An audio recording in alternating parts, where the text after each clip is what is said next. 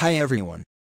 In this video, I'll show you how to hard reset to factory reset your Samsung Galaxy A15 phone in case you want to sell it or you're having problem with it.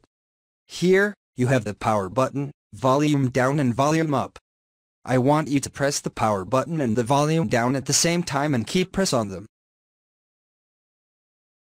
Continue pressing on these two buttons. Then when the screen will turn off, switch to power button and volume up until you see the Samsung logo. Then release the power button and just keep pressing on the volume up. Keep pressing until you see the screen, then you can release the button. Now we have this special menu appeared. You'll be able to select using the volume button through this menu.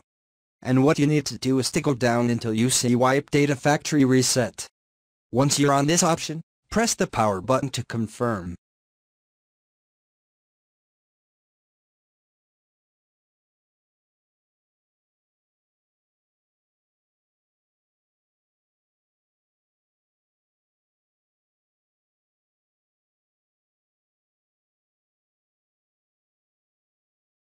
Then you'll need to press the volume down once and then press the power button, to confirm.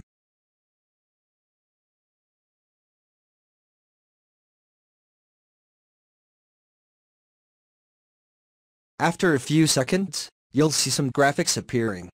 You should get back to this screen.